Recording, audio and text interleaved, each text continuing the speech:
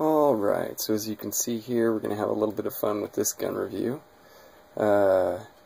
Every zombie survival plan's got to have Step 1, gather weapons. Step 2, acquire transportation. Step 3, locate friends and family. And Step 4, cure the infection one bullet at a time. And that's where this comes in.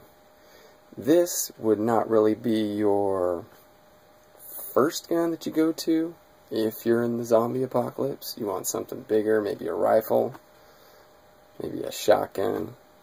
Mr. Biden.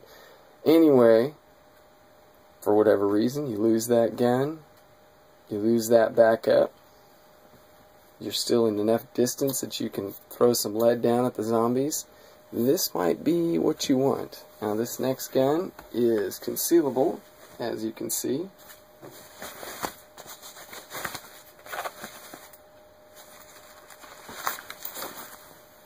And this is it. This is the Tomcat 32 by Beretta. You can see that real good. Look at that. Yes. Do a safety check. Obviously there's nothing in there. Nothing in there. Another way of doing a safety check on this bad boy. You can just flip the barrel up with that lever right there. And that actually takes us down into takedown. Pull the barrel all the way up. Make sure it's not in safe. Triggers down. Pull back on it. And then it rocks out just like that. That takes the whole top of the slide off. And that's the extent of what you need to do. You can clean the barrel at that point. You can get into all the nooks and crannies at that point. No need to mess with the trigger. It's all there. It doesn't get any simpler than that. And you just reverse that process, which takes just a smidge more brain power. If you see those grooves right there, these have to fit into those grooves. So that's all you're really looking for. Bring it down and forward. Lock this boy down. You're in. Safety on. That's it. That's the whole gun. Now one thing I've noticed, safety release is down here. Let me show you. I download these bullets here real quick. Empty slide. Empty magazine. That goes in there. Safety check again. Nothing. That particular gun holds 7+1. The +1 going right there. You can hold that bad boy in there all the time. There is no drop safety, magazine release safety, so when that's dropped out, check it again, you can pull the trigger, which is nice. Very nice. A lot of people like that, you know, a lot of the guns that are coming out now. You know, for whatever reason your magazine drops, you don't want to all of a sudden have a bullet in the chamber and nothing to do with it. Okay, safe back on, magazine in. Now, I'll set that down, let you look at it for a second.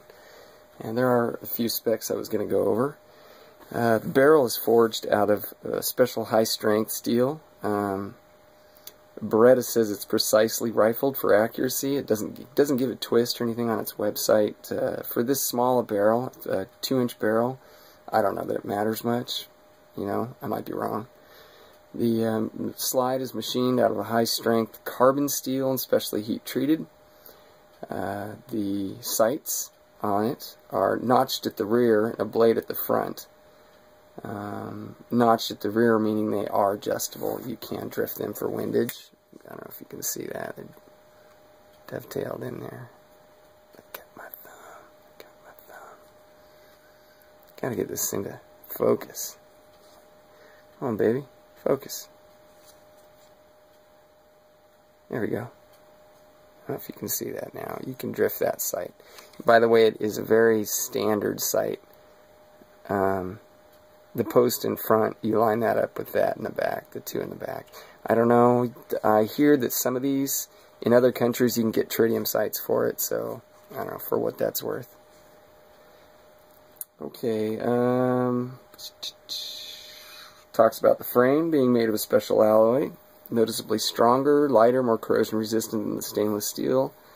Tip-up barrel latch, which is really nice. I have fired this thing. This gun does not belong to me, but I have fired it. The trigger pull is excellent. It's double action and single action, which I kind of like. I'm real used to it in my Beretta 92 that I've got, and I've just gotten used to it. Let's see, it does have what they call a snag-proof design, which, if you'll notice, it's got the rounded edges all the way around. There's nothing that it's going to snag on all the way around. I don't feel anything that feels like it's going to snag. And also, that feels going to comfort.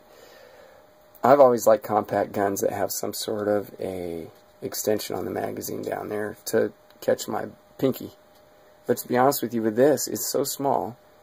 All the weight is right above your hand there. It just is so, it's just so natural. It's not a problem shooting it. It's very nice. I'm very impressed with this gun. Beretta doesn't make junk. I think the only thing I might do is replace these plasticky grip inserts. Just, not that there's anything wrong with them. I just might go with something a little more, maybe like, I don't know if Hogue sells one or not, but I might go in that direction. Anyway, let's see, what am I forgetting?